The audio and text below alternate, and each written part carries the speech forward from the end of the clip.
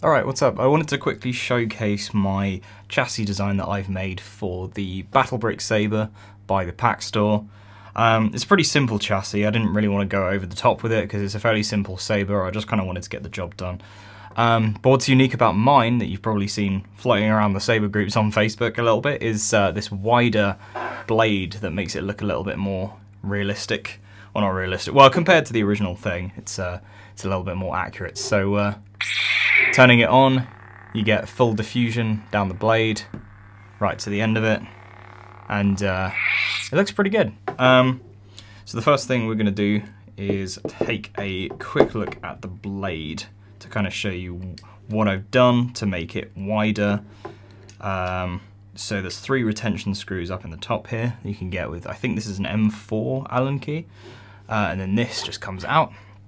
And you'll kind of already begin to notice what I've done here. So this saber takes a normal 1-inch blade, but what I've done is I've kind of extended this portion about a sort of 1.5-ish down so that it meets my chassis, and then put a stock NeoPixel connector, blade connector on the bottom there. So this is basically a normal blade that goes up the inside of this to the top.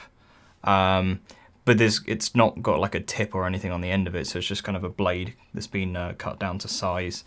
And then this piece on the outside, I think I got from somewhere like clearplastictube.co.uk or something like that. So this outside piece is a 40mm outer diameter and 36mm inner diameter. And with it being 40mm, it can fit in this little space up here in the top of the Battle Brick Saber, so it just fits in there perfectly. The only downside to this is this supplier of this material. The blade will probably crack quite easily because it's not meant for like dueling or whatever. This is definitely more of a display thing. So if I show you, there's a tip piece up here that I 3D printed and got from Shapeways. So this basically, well, there's 2 pieces, so there's one up here and there's one at the bottom, and that merges the outer blade segment like this to the inner 1-inch blade. You can kind of see the shadow of it up the top there. There's just a piece of foam at the top to kind of diffuse it a little bit more. So yeah, there's the top piece, which is beveled to make it look a little bit nicer rather than just flat. And then there's a bottom piece that goes in just here to plug that, and basically you super glue the crap out of it, and then you get these 2 pieces that stick together pretty cleanly. So that is basically how the blade works, and then everything inside the blade is pretty standard. There is diffusion foam in there, but diffusion film I wouldn't say you need, because it's just air between this blade and this blade, and then the rest of that does the diffusion for you. So if I take a look at a couple of the other blade styles I've got on here, I've got all of the Lego death noises as the different people's fonts. So that's how red looks. There's no shadowing at the edge or whatever.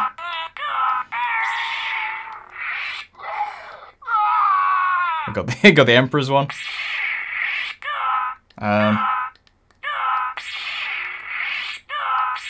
There you go. There's a blue one. I was trying to find a blue.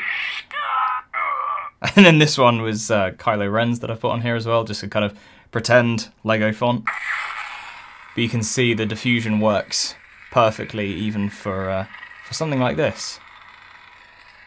But you can see there's no shadowing on the blade whatsoever, so it looks pretty cool. So yeah, there you go. There is the main blade. I'll just put that to one side. So if you haven't seen this hilt before, it's pretty cool. It's a life-size version of the Lego Star Wars lightsabers. It's got a couple of buttons here, so it's got one on this side and then one on this side as well. I wish there was a little bit more differentiation between the 2, but I kind of remember when this screw is pointing this way, this is my ignition button, because there's not a screw here.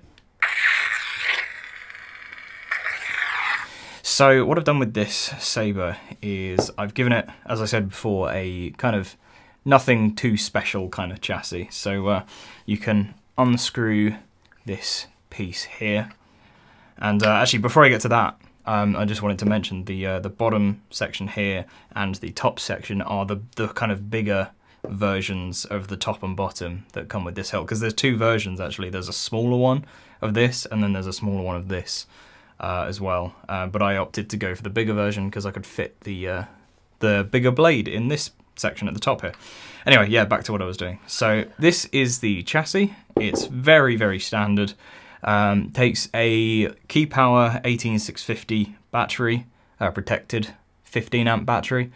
Yeah, and it takes, I believe, a KR Saber's 24mm speaker in the bottom, I believe. The back's not very neat. This was one of the first chassis I ever designed.